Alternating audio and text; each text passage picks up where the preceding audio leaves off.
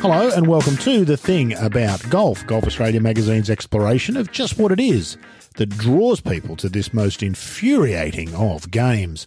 My name's Rod Murray and I'm your guide for these journeys into the psyche of those for whom the game is so much more than just a game. And our guest on this episode is unquestionably in that category.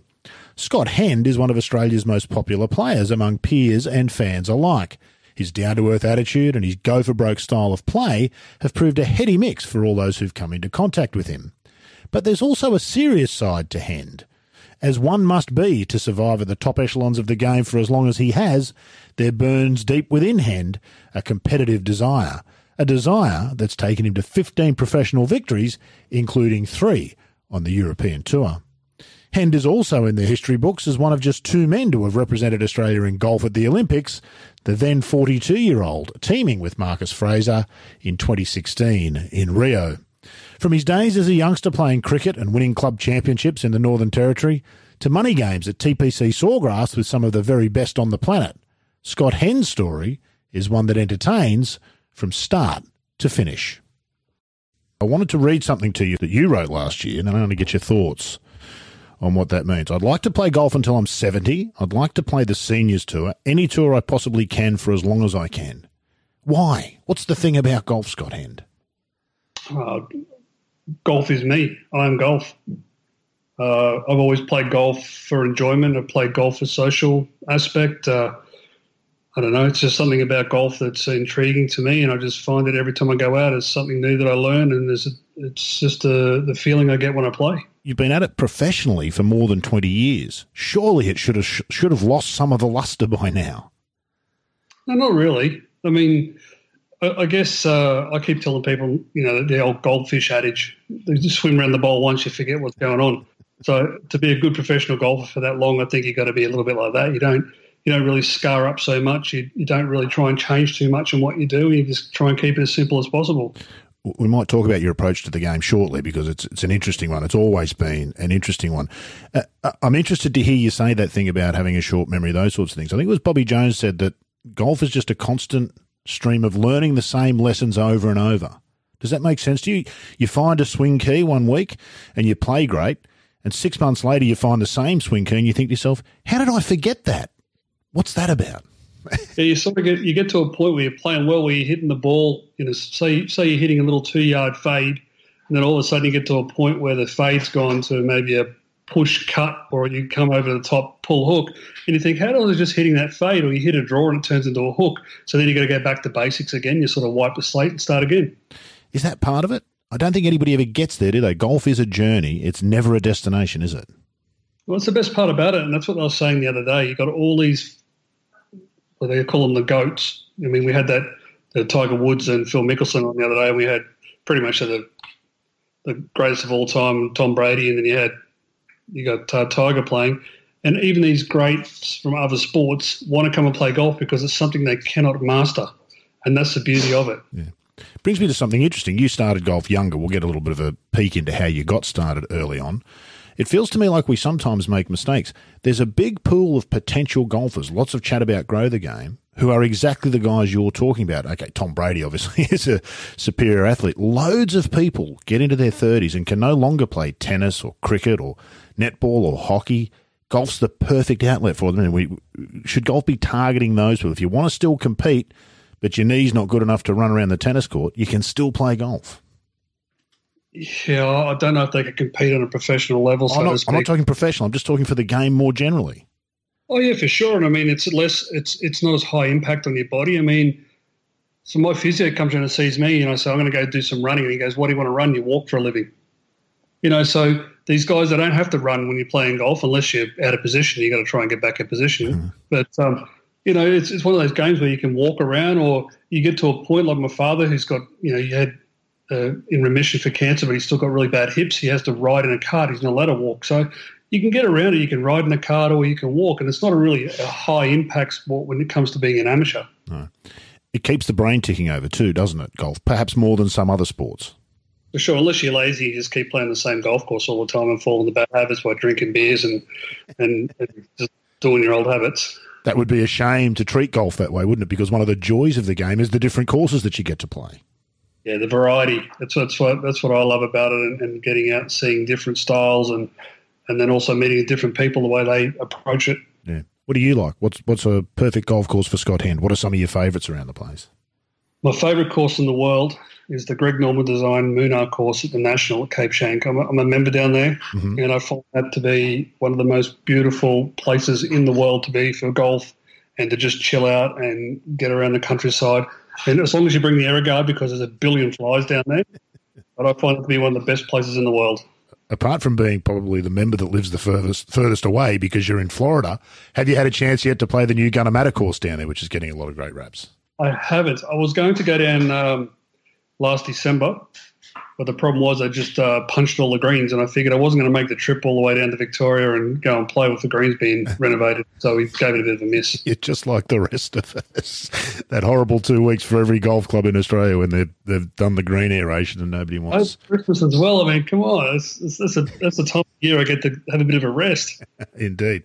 Well, of course, a rest from golf because you don't get much of a rest from golf. I think when the lockdown hit, you were stuck in Thailand. Is that right? What happened there? I had an injury in Qatar, and I flew to Thailand to go to the doctors. And my wife and kids were scheduled to come over on the 20th of March. So I was there. I saw the doctor. I was recovering, doing what I had to do. And then they flew in, and the day they landed, they shut everything down. And then the day after them, there was no more flights from America with Emirates to Bangkok. So we were there, and then we just decided, well, the way things were looking in the States with the immigration and the lines to get back into the country, we said, well, we'll just stay put. So fortunately, a friend of mine had an apartment there that he wasn't using because he's stuck in Hong Kong, and he said, you can come and stay for as long as you need. It's like a third home for you, Asia, isn't it? We'll talk about the golf and the success you've had in Asia, but you spend an awful lot of time in it. You live in Florida, you play the European Tour, you play a lot of golf in Asia, and of course, you're from Australia. What's the appeal of Asia? Did you feel comfortable the very first time you went there? Yeah, I was very fortunate to meet some really, really good guys, some really sound guys. I mean, my daughter's godfather is from Korea. He's American Korean. I spend a lot of time in Korea.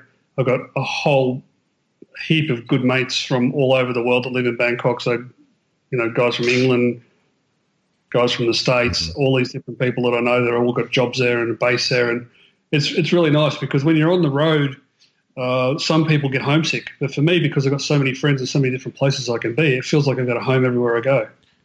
Asia's a real melting pot, isn't it? In some ways, oddly, the opposite of golf, professional golf in America, I would think. Yeah, I'll be honest with you. Even when I go and play in Europe, if I do, say, like a 5 or 6 weeks stint in Europe, I still like to go, say, Japan for a week or go to Korea for a week or go to Thailand and play for a week. It just breaks it up because the culture's different, the system's different, what people think and the way they react is totally different. So it's nice to get a bit of a refresher. Yeah. The UK and America are different, obviously, to Australia, but they're not that much different, are they? There's a lot of recognisable stuff. We've all got McDonald's. We've all got Gloria Jeans. Asia is completely different, and for some people confronting, but if you're into it, really interesting and engaging for the mind. It's more the people. I mean, in Europe, you've got the different nationalities stick together. In America, if you don't talk football, you don't talk other stuff, you sort of get left out of it. If you're not from the colleges, it's also difficult as well. But when you go to Asia, it's not sort of like that. Everyone sort of mixes and goes to dinner and does stuff.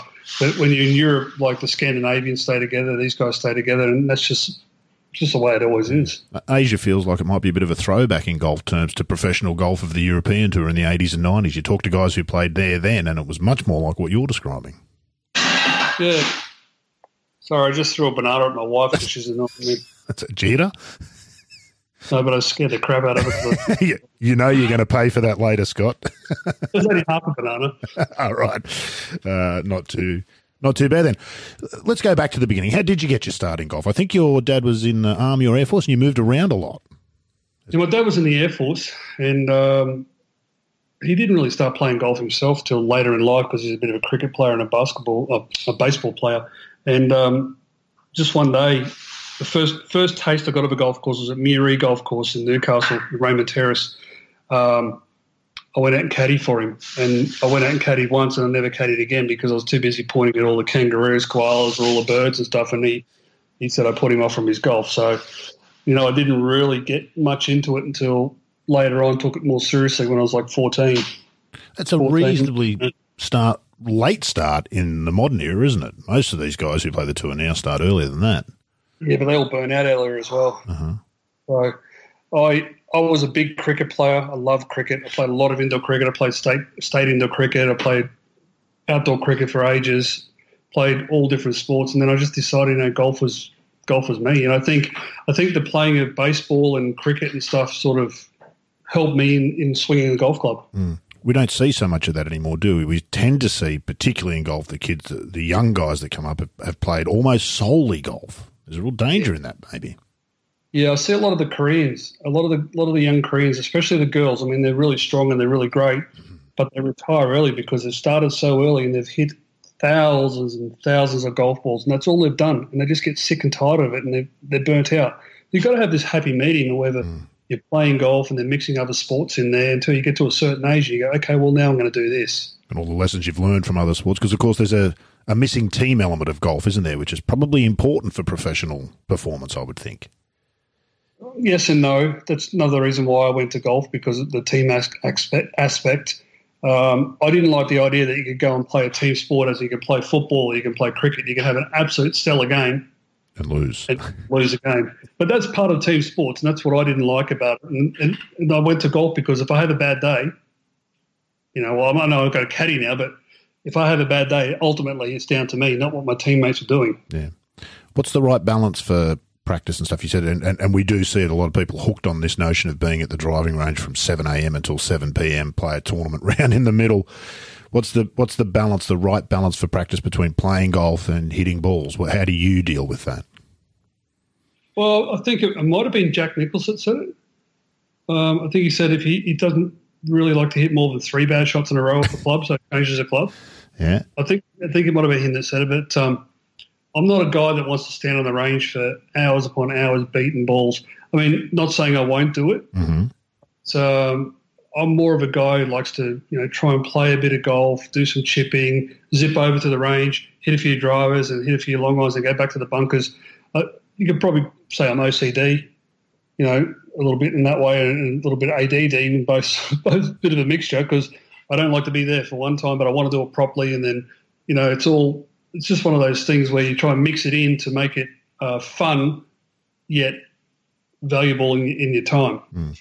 You're clearly hooked on the game, and I know you play a lot of golf, and you play a lot of golf with mates who play off 18 and 20 and 10, and that for some of your professional brethren, that would be like extracting teeth to have to play with guys like that. Why do you do that?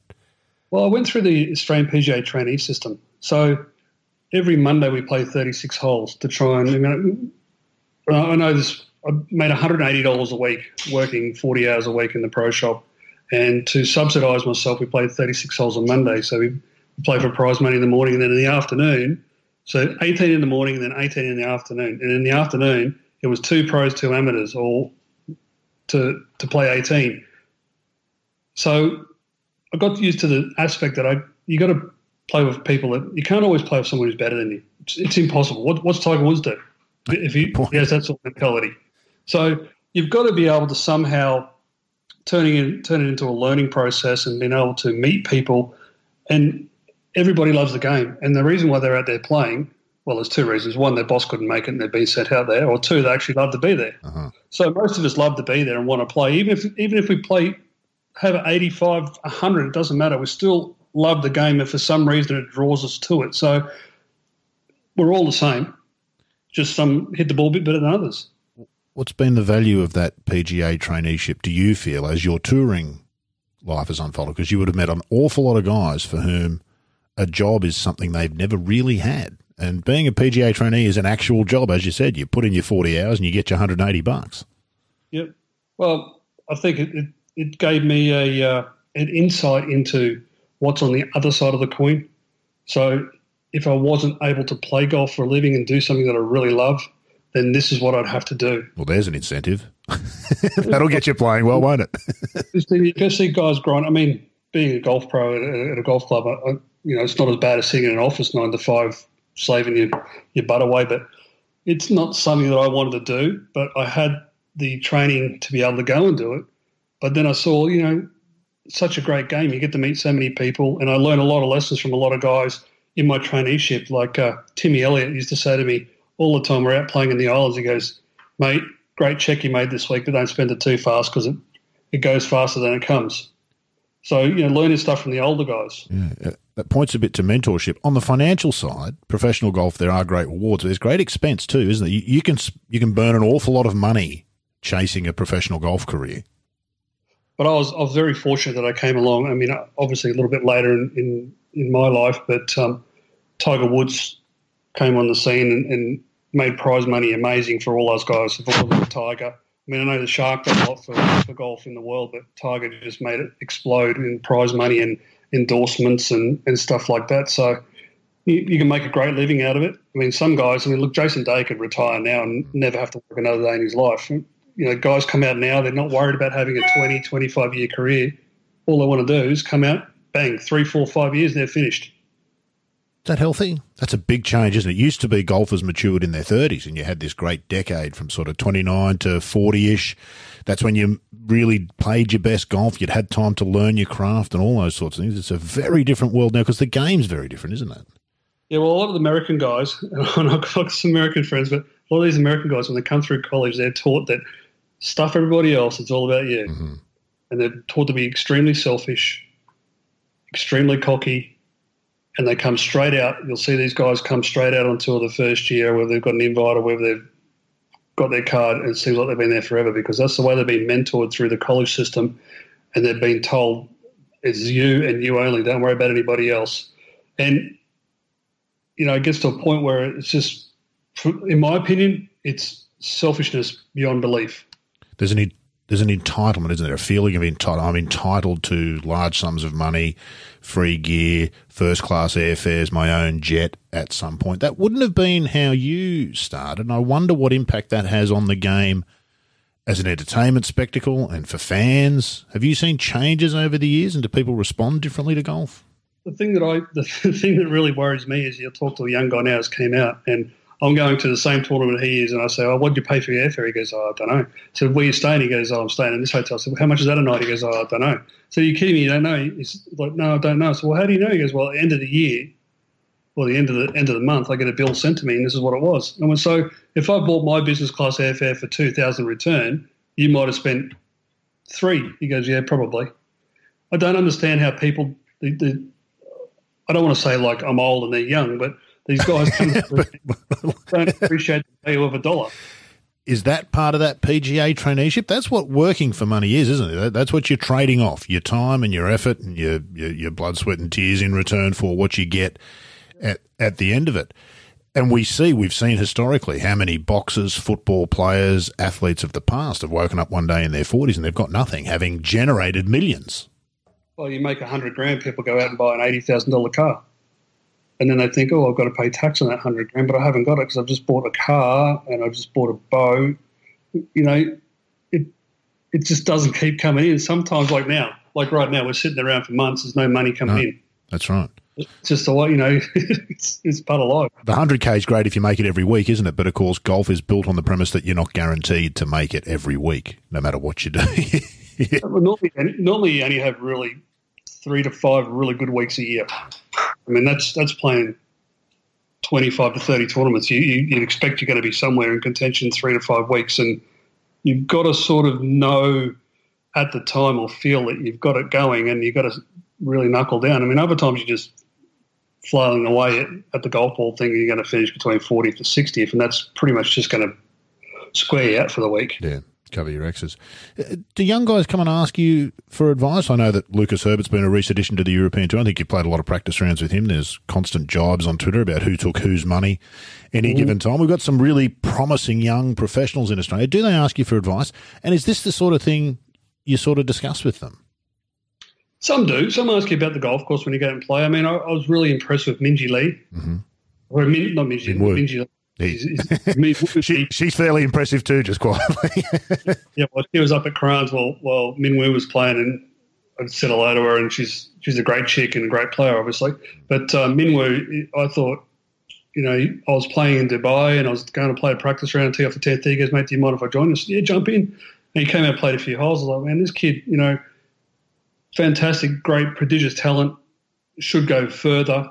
And he didn't have any hesitations in asking me if I wanted to have a game. Whereas when I came out and it was a shark, I was like, I wanted to play a practice round with Greg, and I was really crapping myself to ask him. And then I finally got to play some holes with him at St Andrews for a practice round for an Open. And then, Robert Allenby and Stuart Appleby were mainstays on tour when I came out on tour, and I had to ask those guys for a practice round. And I felt a little bit, I wouldn't say embarrassed, but I was a little scared to ask them. The younger guys now, they don't care. No matter who it is. Yeah. Which is good. Yeah, of course it's good, and it's good that there's guys who are happy to talk to them and give them advice, which I think is probably still the case for most golf professionals. I think Tiger Woods would be happy to give young guys advice. I'm sure he gives Justin Thomas and Ricky and all those guys lots of help along the way. Just to divert for a moment. I'm not sure back in the day he was. But no. No, that's right. He's second coming of Tiger is a different person. Tiger 2.0. I'm really liking Tiger 2.0. I enjoyed Tiger 1.0 too. It was amazing to watch, but this one's a little bit more human. To divert for a second, he's a bit special, isn't he, Min Woo? You would know what I mean when I say he's one of those players. He's got it. Yep. I don't know if it can be defined, but he's got it, hasn't he? I would say ball striking ability, and he's got the power. And he's not a very big guy, but he has that ability to move the golf ball way far enough to compete. And all he's got to do is just smooth off a few edges and then get experience, and I think he'll go far. I mean, you look at Lucas Herbert can hit the ball far. Can be a little bit of erratic, but being erratic's a good thing these days because it puts you up there for a chance to win. Yeah, if the good is better, you'll take some of the bad when it comes along. Not such a drama. That kind of paints a picture of your game in a bit of a way too. You've always been a very aggressive player, it seems to me, and you make loads. You've probably made more albatrosses than anybody. Was it 6? I think you've had albatrosses in practice rounds and whatnot. Yep. And you make lots and lots of eagles, but you probably make more doubles and triples too. Yeah, a few brain farts every now and then, but it happens to all of us. But I've always been of the opinion, and when I was learning my craft was, if you play 30 tournaments a year and you made 30 cuts and you finished 40th to 60th, you're not going to do very well. If you played 30 tournaments a year and you missed 12 cuts, played average in a couple, and then all of a sudden in 3 or 4 tournaments you're right up there, you're going to do much better in the game. And that's how I approach the game. Not every week I'm going to play well, and I know that, but I'm the sort of player who likes to play, 4, 5, 6, 7 tournaments in a row and get a bit of a run on, and then I feel more comfortable in that way, and I know I will perform in one of them. But there's peaks and troughs, mate. It's just you want your peaks to be really high and you want your troughs to be not so low. It's a great golf conundrum, isn't it? Would you rather shoot even par with 18 straight pars or 9 birdies and 9 bogeys? It sounds like the second one makes more sense to you in terms of if you expand that out. I'd take that because it's more exciting. Yeah, well, it's definitely more exciting. I reckon I've written about you a dozen times over the years that you're a sort of a confidence player. You can almost watch your tournament runs, as you say. By about week 3 or 4, Scott Hend is really starting to come into his own, and you can really produce some quite remarkable golf. What's that like? What does that feel like from the inside? Is that planned, or do you just know that it's going to come? Do you know when it's going to come? Is there a moment where it clicks? I personally, I don't feel it. But TC, who caddies for me, like when we won in Malaysia last year, I felt like I was not doing too well. But I was, as he said, and look back on it, he said it looked like I was building up to a good finish, and he was more than confident that I was going to play well in the near future last year. And all of a sudden, we came out and I just put it together. It's just a matter of, I was working on my driver, then I worked on my putting, and I worked on some chipping, and then it all gets to a point where everything's coming together like this, and then it all matches up, and you go like that. So if there's one area in your game which is weak, it's always going to let you down. You're not going to compete. So we were working on stuff continually, and then I just felt for some reason I just felt calm that week, and it all just happened. And that's the way about the golf. That's how it works. It's a funny game. The weekend golfer shoots 85 one week, then the next week and he shoots 75, and he goes, I just hit it the same as I did last week.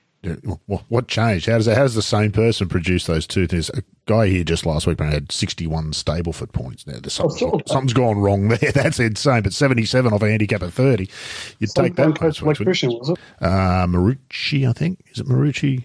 One coast, yeah. He's obviously been doing something else than Warren Houses. Yeah, well, clearly he's had a few years off from golf and then he's come back and clearly they got the handicap wrong because that shouldn't be possible. Anyway, I think they pinged him 5 shots already, so another 5 next week might start to sort him out. You mentioned Tony Carroll there, your caddy. That's been a really interesting and fruitful partnership. What's the key to that? He, of course, is a former professional touring pro himself. That could go either way, I would imagine. 2 touring pros if you see the game differently. Yeah, but we used to room together. I mean, I knew Tony before way back when I was in the traineeship and whatever, and then we played a Canadian tour together, and then just played all that golf, and then I lost my card in the US through injury and whatever, and just playing bad. And then I went to Q School in Asia, and then he was playing in Asia, and Adam Levacon, another Australian guy who doesn't play anymore, and a few other guys were in Asia. And then I started travelling, playing Asia, and then I used to room with TC as well. So, we know each other pretty well. We know our weaknesses and strengths. And he knows exactly how I play golf because he knows how I think. And he's a very good tactician on the golf course. He's not an overpowerer of golf courses, but he's a tactician. So it matched up well because I just like to try and bludgeon everything and he likes to be tactically around it. So we try and get a good mix, and when we get it right, we get it right. And we've got it right a fair few times. Yeah, good player in his own right. I followed him around Horizons Golf Club many years ago when he shot 63. And what a thing of joy that was to watch. You're exactly right. He just hit it exactly where he was looking every time. There was nothing about it that you'd go, wow, that's amazing. But we got to about the 14. He's like, hang on a minute. He's about 8 under. He just keeps hitting it on the green and holding a putts. So that's he's what you call the tactitional golfer. Yeah. And that's there's in the professional world, that's pretty much how it works. Steve Stricker versus Rory McIlroy. Both can work. Yep. I mean, I played with Steve Stricker in the Scottish Open. I was leading after the first round, and I couldn't believe. I mean, I know Steve, and I've seen him in the US, but actually being out there and watching him, considering he was semi-retired, I was still impressed of how he got the ball around. Just doesn't miss, does he? Yeah. Just thinks it around. Yeah, fantastic. Just everything's just calm and mapped out, and he just, it looks like he's just unfolding something. That's how it was folded up, and this is how he's going to unfold it. Amazing. Well, I'm standing on the tee, just opening the shoulders up and trying to find it. Yeah, it's going to go somewhere that way, and that's where we're going to go and have a look after I've smacked it. Who have been some of the best players, and what have been some of the more interesting players that you've encountered? Guys that you watch and go, how are they doing that? There are some guys who, I think Jordan Spieth was one of these. Jeff Ogilvy once described. He said, you play with Jordan and he plays quite nicely and you go all right and you shoot 69. You get into the scorers hunt and you fill it all out. He shot 65. How did he do that? I was playing with him. I never saw that.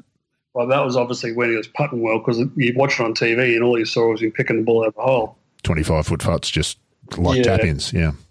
So I think he's approaching that again, but he went off the boil for a little bit, and that's the difference. If you even ask the great Australian golfers like Baker Finch and those sort of guys, a ball striker, usually a ball striker, if an average putter, will have a longer career than a guy who can't ball strike it and is a good putter. That's usually the way that it works out. And, I played with Bryson DeChambeau in Dubai when a couple of years ago, and we're just looking at it, and I looked at TC and he looked at me and we went, well, we've got no chance of trying to club off this guy today because all the clubs are the same length. That's right. We're talking about trying to work out someone's game. Yeah, good luck with that. How big are the differences between ball strikers at the top level? I think as amateurs who watch the game, we just assume all the pros hit it fantastic all the time. How big is the difference between Tiger and the 100th ranked player in the world? Well, we really notice it when the wind gets up.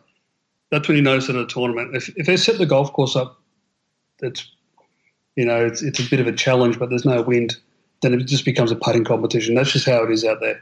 And as soon as the wind gets up and the guys can shape it a little bit, can get the ball out of the centre of the club to control the spin into the wind, that's usually when you see on the scoreboard those names sort of go up. That's what happens in the Open most times, every time. Mm-hmm. The Open Championship, when it gets windy, you see the ball strikers come to the fore. Yeah. That's why Tiger was so good all the time. Yeah, but keep it down, move it left to right, right to left, do all those other sorts of things. As you say, hit the three-quarter shot. I was just listening to Darren Clark on another podcast, and he said something very similar. He said that you don't see a lot of that.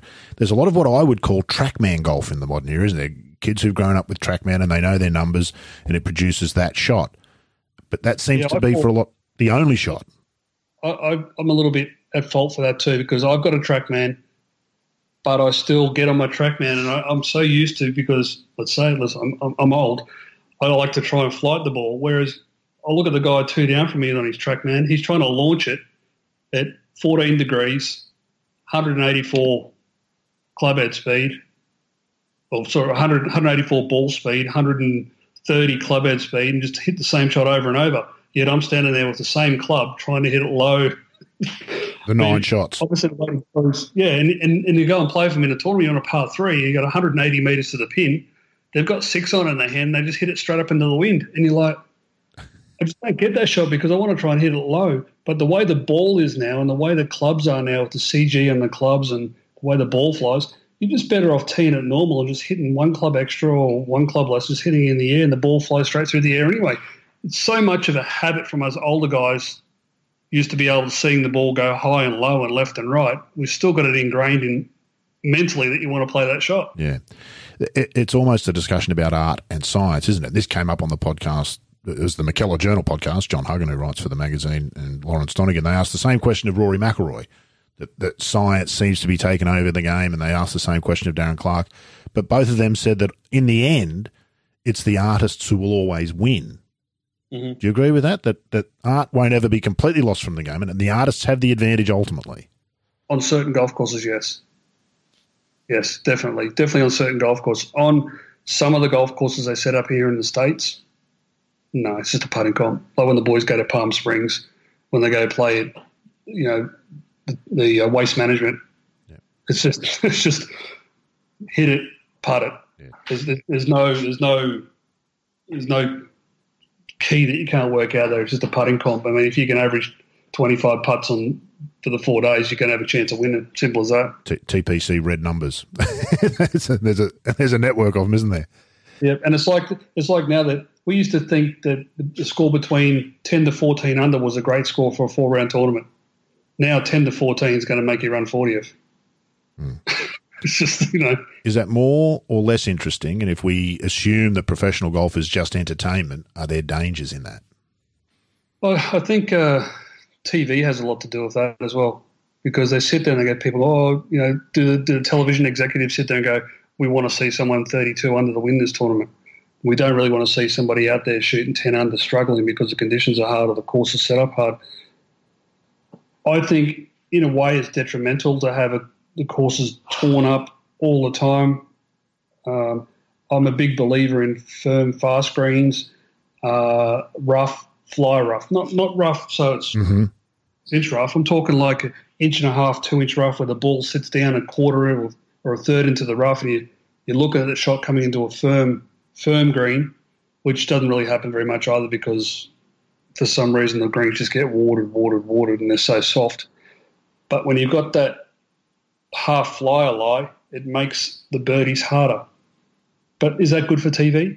I don't know. I think people want to see 30 under.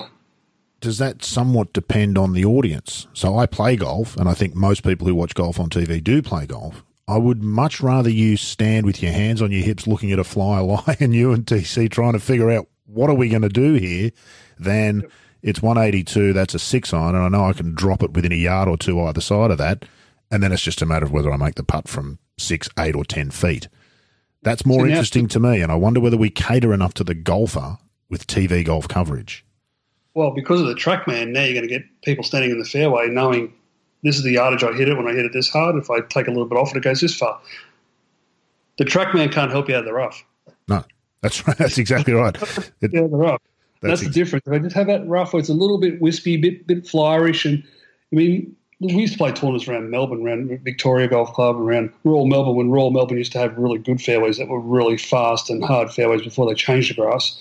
And you'd hit tee shots, and you'd go sit down, and run through the quarter into the tee trees. Now, there wasn't ever a massive amount of rough, but gee, when Ernie shot 62, I think it was, around the Heineken back in a long time ago, that was an unbelievable round. I mean, 10 under in those conditions on those greens was unbelievable. But now people think, well, 10 under should be the norm. Sorry to butt in, folks, but just a quick reminder that if you're enjoying our chat with Scott Hend, you might just like some of the material to be found in the Thing About Golf archives. Head to golfaustralia.com.au and hit the podcast tab for interviews with John Huggan and Mike Clayton, Sue Worcester and Richard Sattler, and lots of other intriguing golf characters in between.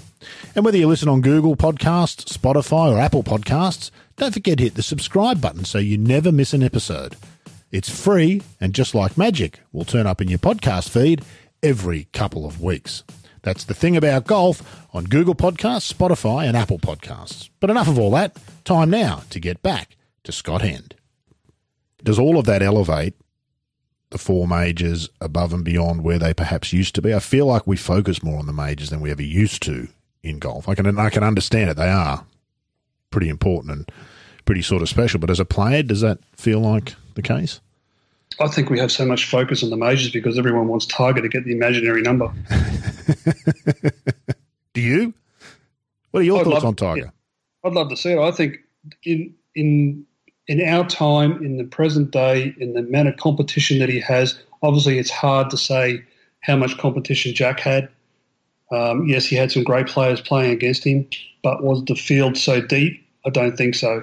So for Tiger to dominate like he did, and for a player like Phil who kept running her up all the time and then finally has, you can see how good Phil is because look how many majors he's got now. All of a sudden he's won his majors. But for Tiger to win that many in that space, plus all the tournaments, in my opinion, I think he's the greatest of all time. You can only beat the fields that turn up, can't you? So Jack could only beat the fields that turn up and Tiger can only beat the fields that turn up. It's an argument that's going to go on forever unless Tiger gets one major past him. But it's going to be an argument forever and people are going to say that time, this time, you know. Yeah. Do you reckon he'll get there? Do you reckon he can? 43? What are you now, 46? Oh, yeah, 40, yeah, thanks. Yeah, 46. I think he's got a big chance. Yeah, I think he can still play. You know? Yeah. And, I mean, he's got, what's the schedule? There's like 5 or 6 majors within not very many months, is there, coming up? Uh-huh. Might actually work to his advantage. He could win 5 in a row. What sort of slam is that going to be? He looked pretty good at the match, didn't he? I know it was a bit of hit and giggle, but my goodness, I don't think the ball at apex before he picked up the tee. Most tee shots that he hit.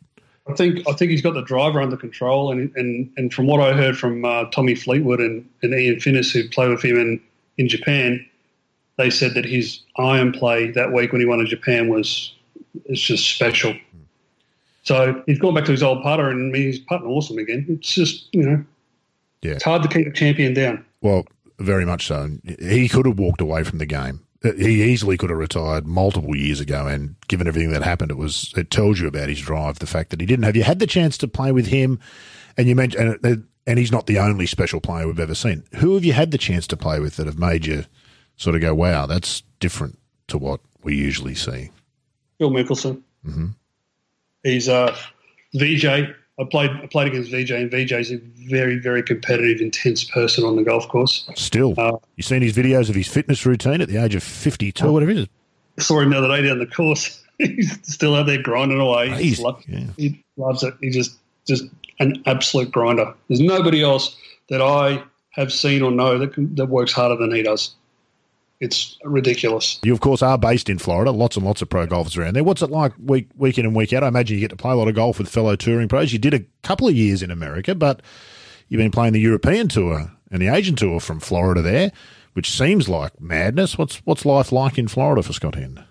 It's good. Well, Aaron Price lives just not far from me, and he stopped playing, obviously. Timmy Wilkerson also practices at TPC, a Kiwi boy. Mm-hmm. Cam Smith was only about 400 yards from me, bought a house, but he sold that house and since moved to the river, so he's a bit of a fisherman and he's got a new place on the river. But there's a few Australians around here. When I first moved here, there was not many of us. There's probably only about 10 guys used to practice at TPC. Now there's about 75, 80 guys that are here practicing. So Sawgrass you're talking about there for people not familiar. TPC, there's a big contingency of golf pros that practice and play down there. But when I say play, there's not really much going on play-wise. A lot of the guys, if they're going to play, they've joined private clubs on the other side of the river, which is $100,000 to join, and I'm not going to pay $100,000 to join a golf course. They go and play over there, and they do that sort of stuff. A lot of guys hit balls here, but they don't really play because the stadium course is generally quite busy. Uh-huh. Yeah, people come from all over the world to play it, don't they? It's one of those iconic sort of things. I'm interested in that. whether you could or you couldn't. The $100,000 initiation fee golf club, is that a place where Scott Hend would be comfortable? Is that your kind of golf? Doesn't feel like it. My kind of golf is Nudgee Golf Course in Brisbane. Where they're redoing the course. It's going to be the best golf course in Brisbane. And then the other golf course is obviously the National down in Melbourne. It's my two courses, and I'm more than happy to be at those two courses. I joined the National in 2003, and I've been at Nudgee since I was 1992, I think. 1991, something like that. Even those of us in Sydney have heard legendary stories about some of your feats there at Nudgee over the years, so we know that you've been a Nudgee boy up there. Have you kept your feet on the ground there, Scott? Have you had to work at that? It would be very easy, and particularly in America where when you're a PGA Tour professional, you're almost like royalty, aren't you, in many parts of America? The treatment is off the charts. Yeah, well, you get everything for free, but it's not hard to keep your feet on the ground, mate, because like people said, you know, it's hard to get to the top, but it's pretty quick when you're falling back down to the bottom.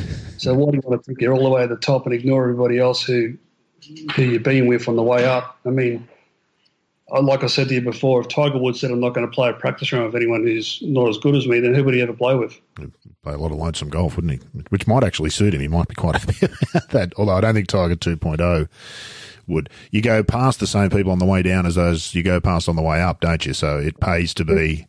And like I said, we're all the same. Yeah. I just hit the golf ball a little bit better than some other guys in certain weeks. Yeah, indeed. Let's talk about, as I said, you had a couple of years on the US tour, and for, I think that was we're talking 15 years ago now, I think. A bit longer. 04, 05, yeah. Yeah, a long time ago now. Have you tried to get back to that? Would you want to play on the PGA Tour? Obviously, the rewards are great. The players are the best in the world. We know that everyone wants to get there for that reason. Or are you happy to, a little bit Gary play, a bit Peter Thompson? You spend more time in an aeroplane than you would at home, I'd imagine, most years. I wish I was a bit more like Peter Thompson. A couple of majors, to be honest. 5 of those, eh? I've got to a point in my life where I have 2 13-year-old kids. I have a house. I have a car, a couple of classic cars I'm happy with. I don't want to go play the Corn Ferry Tour for 12 months to try and get status onto the main tour. If I got a card by winning a major or WGC or going to the finals of the Corn Ferry and getting a card through that way, I'd be more than happy to come back and try. But I'm not going to go out of my way when I've got full exemption in Asia and full exemption in Europe, and I can make a good living out of those tours, especially at my point in my life where I'm 47 this year. I think I'm going to be 49 when my exemption runs out on the European tour. Hopefully I can win again before then and stay there longer, and then have a look at the senior tour. Mm-hmm. What about the Champions Tour in the States? It might be, aside from the Japan Women's Tour, it might be the most closed shop in golf. It's the hardest to get onto, I think. Yeah. Well, my intentions are to have a go at the PGA Champions Tour.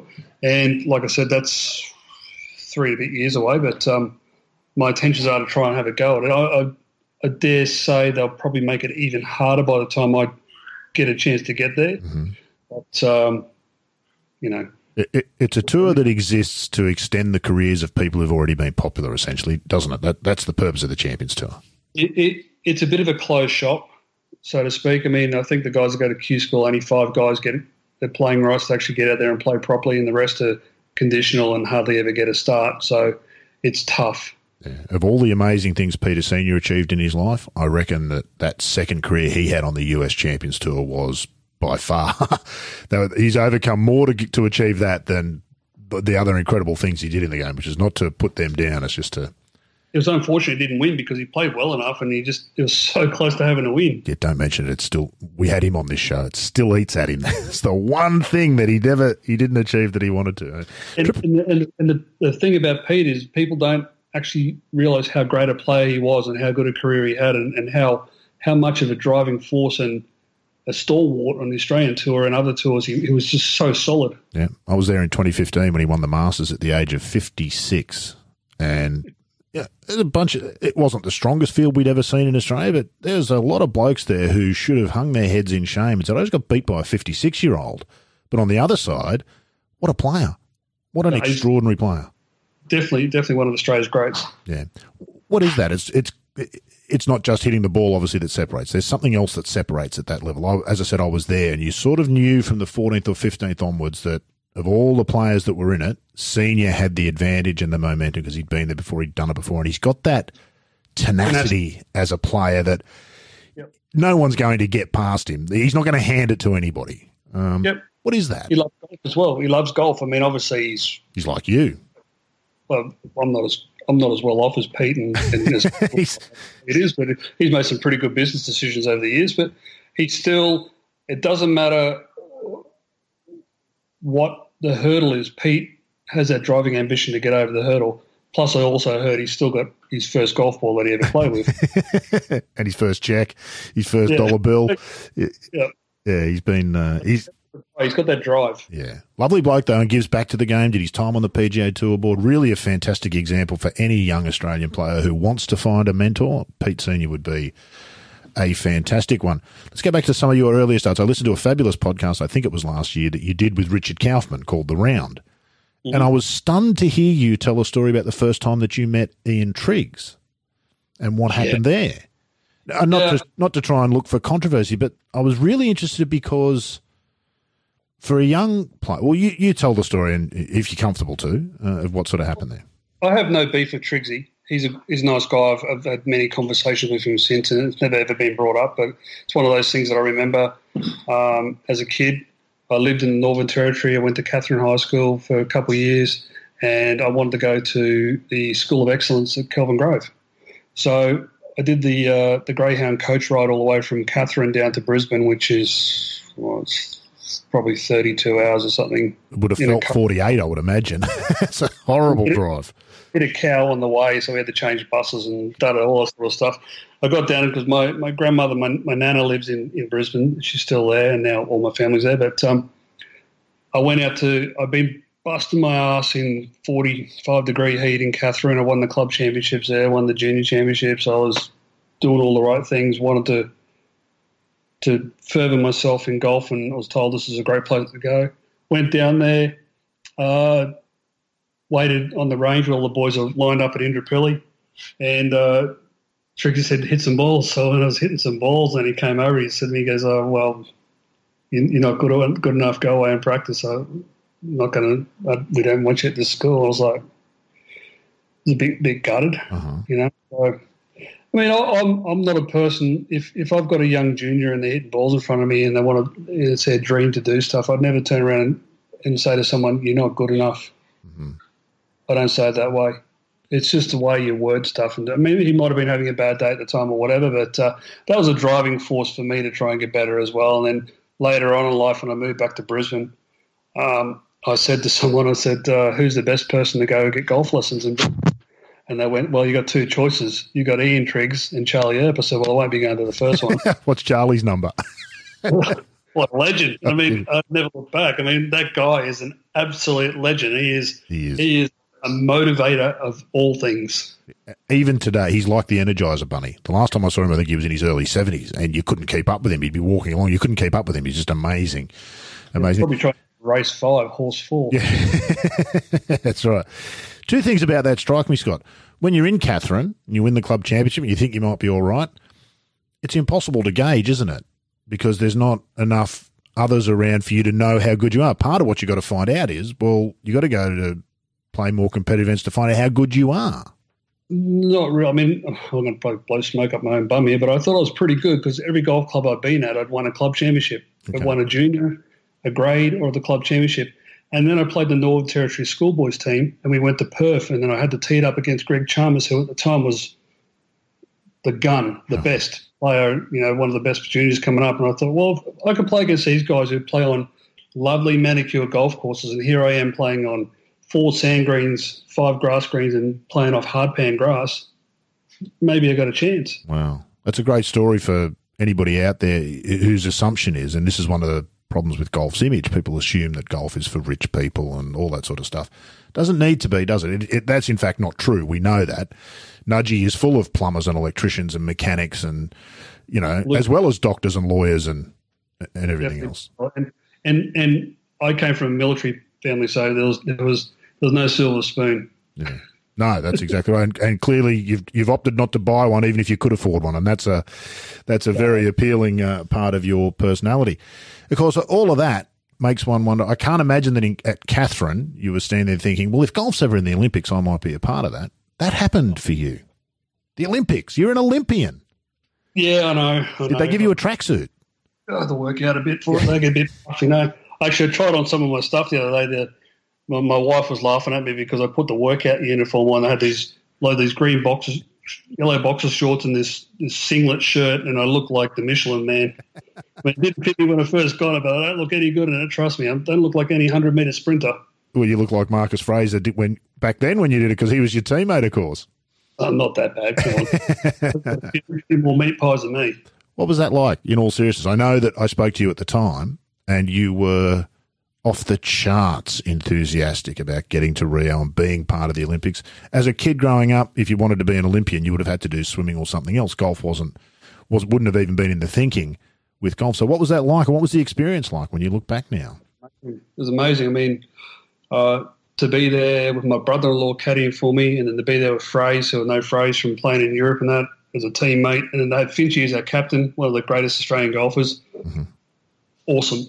It was unbelievable, and to say for the rest of my life that I'm an Olympian is another special thing. And I mean, Fraser and I get to be the only Australian golfers for a long time, for another year now. At least another year. Yeah, that's exactly right. There was a fair bit of controversy around that. Obviously, Jason Day opted not to play. Adam Scott opted not to play. There were a bunch of others, Mark Leishman, others opted not to play for all sorts of reasons. Do you think in hindsight they made a mistake? I'm still in the I don't think golf in the Olympics is that important camp, which is not to downplay the Olympics.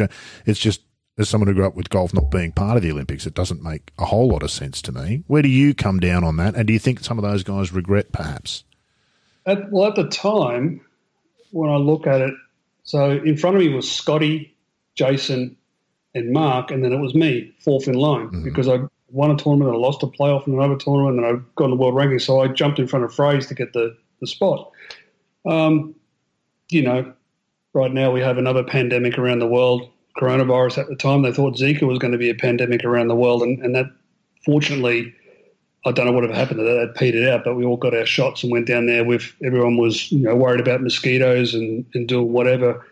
In hindsight, I don't know if Jason, I don't know, he might have an injury anyway because his back's pretty dodgy, but maybe Scotty, maybe he could be thinking that it might have been a mistake.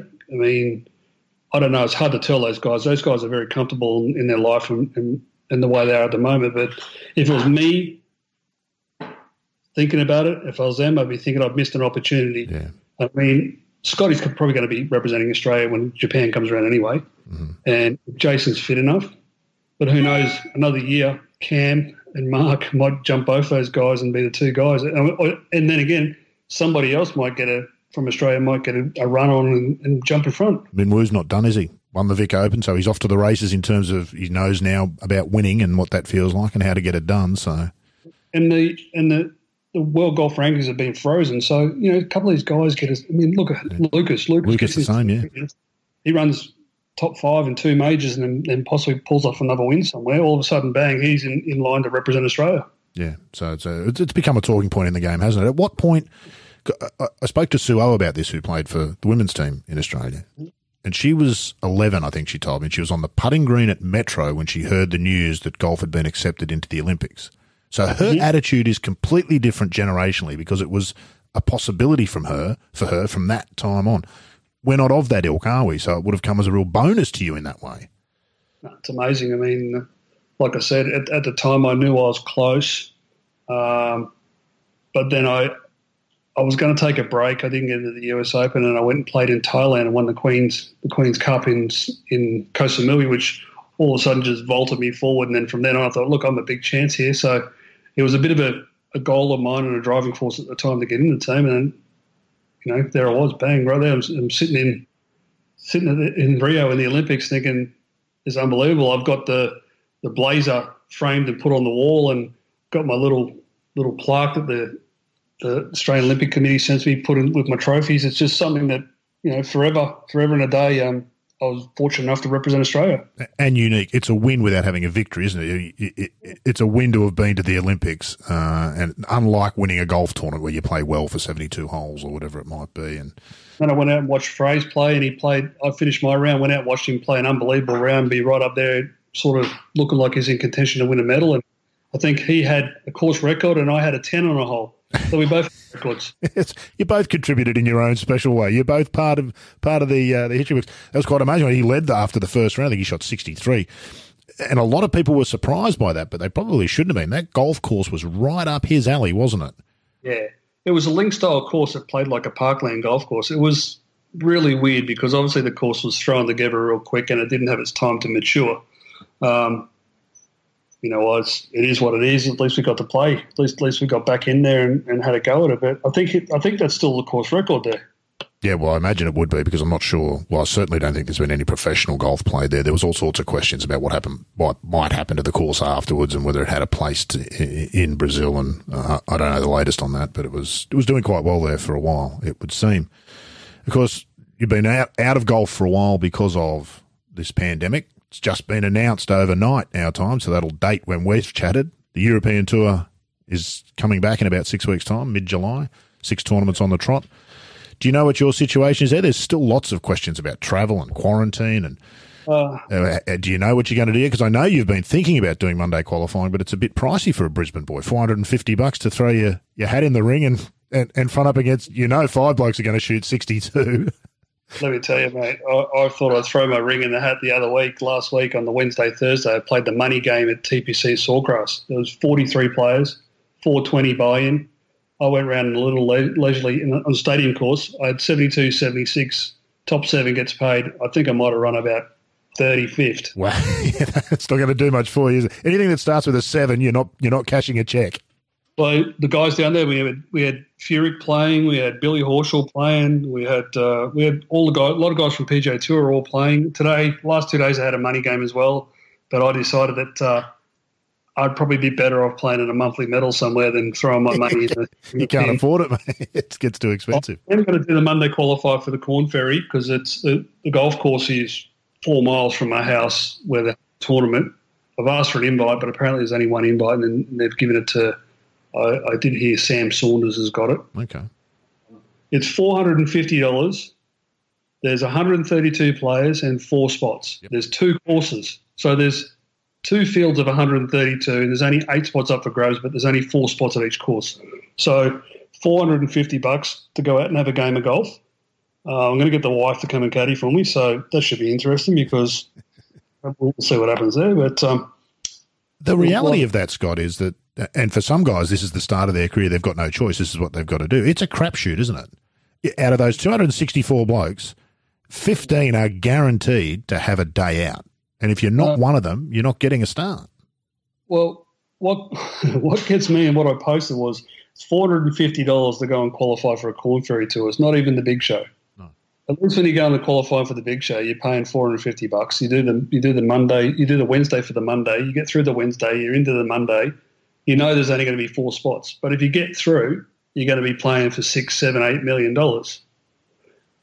But the thing is, and the past rounds, there's 4 spots. If you don't shoot anywhere between 7, 8, 9, 10 under, you could even shoot 8 under and you've got a 4-way playoff for 1 spot. Yep. There's always, anywhere, someone is going to just absolutely tear it up. To put it in context for people who play their local Wednesday or Saturday Stableford comp, at least 2 or 3 people always have 40 points in any field of golf. 2 or 3 will have 40 points, guaranteed. Yep. It's the same thing in professional golf. There'll be different 4 people every week, but at any given time, 3 or 4 guys, and sometimes it'll be you, but most times it won't. So it points to a very healthy professional tour in terms of competition, doesn't it? That there's that much competition to get into the competition, to try to get into the competition. And it always depends on your tee time as well, because you can have 132 guys. If you're teeing off at 7:30, especially when you're playing in Florida on a golf course, we're not far from the coast wherever we are, 7:30 you tee it up, or in Texas gets windy in the afternoon. So you got a 12 o'clock tee time, you're probably going to struggle to shoot 9, 10 under. Yep. Yeah. It's just the way it works. Yeah, indeed. People don't think about the expense of professional golf. I guess we touched on it before. What's a rough year on tour cost for a tour player. There's no doubt a bunch of ways to do it, but if you want to do it properly and give yourself a chance to play well, you don't probably want to be sharing rooms and staying budget. You don't want to be... I'll ask my accountant here, what if I stayed average, what would it cost me? 300 and 400. Is that how much I'll use? Holy crap, there you go. 300 or 400 grand a year I spend. you need to dial it back a bit. I'll tell you what really scared the crap out of me is one year I said to my wife, I said, can you tell me what I need to make to cover all the costs that I got to do? She told me the number and I said to her, don't ever tell me that again. You won't be able to tee it up. Your hand will be shaking on the first tee. You won't know what to do. But when you say that 3 or 4, that includes your taxes and stuff. It's not just outlays. That's if you got, whatever you got to pay for tax and whatever, your caddy tax and all your costs all together. Sure. Yeah, but if you win the FedEx Cup, it's okay. That's not staying in caravan parks, obviously. No, of course not. Well, is staying in caravan parks conducive to playing the sort of golf that's going to cover the bill that comes to 300,000 or 400,000? Clearly not. I knew a few guys used to stay in tents when we played Droppo. Wow. What's that do for your golf? Does it improve it? I wouldn't have thought. I used to sleep in the back of the Mitsubishi Colt. I couldn't do the tent. In the Colt. Mitsubishi Colt, I used to just put the pillow in the back, fold the seats down and sleep. What are you, 6'2"? How'd you fit in the back of a Colt? Yeah, but you put your head where the back window is and your feet between the middle of the seats. Jesus. Things you had to do, mate. Things you had to do. That's the way it goes. I once shared a bed in Canada with David Gleason. We had a wall of pillows down the middle. We had the big bed, and Nathan, being Greeny, had his own bed, but Gleason and I had to share a bed. Might have to take that out too. I can't unsee that now that you've said that. That makes it difficult. On that, who have been some of the players over the years that you would have known? Plenty of them. You mentioned a couple before, Adam LeVaycont and Tony Carrollin, of course. Guys that for whatever reason were the standouts when you were younger, and we do this to players all the time. They're going to win this, they're going to win that, they're going to be, and it doesn't work out for some guys. Who are some of the ones you think of when you think of that? Jonathan Riley, Darren Morgan. Oh man, this is just a heap. The list just goes on and on and on. And whether it was because they decided that their sponsor said, "I'm not going to pay any more money," and they couldn't put up with the thought that they were going to have to use their credit card or try and go back to Australia to pay off their bill, they just decided that they're done from golf. And mate, obviously being as professional as long as I have, I've seen a lot of guys, the wagon wheel just going round and round and round. It churns, doesn't it? Yeah, indeed. It can drive you mad, professional golf, can't it? Almost literally. Well, that's why you got to have the goldfish mentality. Yeah. And I love to travel and I love flying. If you don't like flying and you don't like travel and you get homesick, you're not going to be a professional golfer, because a professional golfer these days encompasses traveling the world. Yeah. If you can't travel the world and you get too homesick after being away for 2 weeks, and you better pack up shop, mate, and go and try and find something else to do. Go and become it's not going to work. Yeah. I was just talking to my wife now, and we broached on that subject of the European Tour events coming up. I figured it's going to be, I may not see my family for 2.5 months. Right. Depending on quarantine, then playing, and then whatever else comes up, that could be the scenario. 2 weeks at either end of a trip is a month, isn't it? There's a full month just in quarantine. 14 days and 14 days, that's a month. Unless the UK drops the quarantine thing, maybe in Spain and then Italy and those places have said they're going to drop the quarantine. So we may end up going to Europe for 6 weeks, and then they might say we've got the Italian Open, or we might be playing in Spain, so then I'll just go into those ones. And that was the hard part. I said to my caddy, to Tony, I said, if you come, we've got to do the 2 weeks at the moment. And then if you want to fly back to Australia, the way Australia is, you've got to do 2 weeks when you arrive back. Yeah. So if you're going home for 2 weeks, you're just going to be in quarantine for 2 weeks, and you jump on a plane and fly back up the caddy for me again in Europe. Oh, so it's very difficult to work out how we're going to work this. Yeah, absolutely. But your intention, I'm guessing then, is to go to the UK when the European Tour kicks back off again. You'll be needing it, won't you? You need a fix, don't you, of some proper tournament golf? I want to play now. I had the longest break. I had 62 days off. It was a lot. I didn't swing a club for 62 days or 61 days. It's the longest break I've had in 28 years of playing golf, something like that. I've never, ever gone that long without even swinging a club. At the time, I didn't miss it, but then the boys coaxed me out to go and have a game, and I went out and I played, shot 66 off the black tees in Thailand. I went, this is not bad. Again. Didn't hit a ball. First swing was on the tee, wearing a mask, and I'm like, I'm loving this. Yeah. Fantastic. Well, it's clearly got you, Scott. I don't think we can ever define what the thing about golf is, but whatever that thing is, I reckon it's got you well and truly in its grasp, and it's fantastic to see, and it's been great to chat to you, and what a wonderful attitude you bring to the game, and I'm sure that you'll have even more fans following you around, watching your travails and your exploits from here on in. We look forward to seeing all those eagles and albatrosses and doubles and triples, because never a dull moment. I think it was Faraday described Mickelson once. He said watching Mickelson was like watching a drunk chase a balloon along the edge of a cliff. It's highly entertaining, but you just never know what's going to happen next. And I feel that your golf's a bit the same, and it's a gift to those of us who watch, mate. So thanks for taking some time today. Really appreciate it, and best of luck when you do get back to it. My pleasure. Look after yourself. What a terrific ambassador for Australia and for golf Scott Hend is. And a big thanks again to Scott for his remarkable generosity in giving us all that time. That's it for episode 20 of The Thing About Golf, but make sure to come back next time, because we're in for a very special treat when we're joined by the legend that is Kari Webb. I think our tour, if you look at just even in the 25 years that I've been a member and prior to that, I think it serves us well when there's one or two dominant players. That's next time on The Thing About Golf.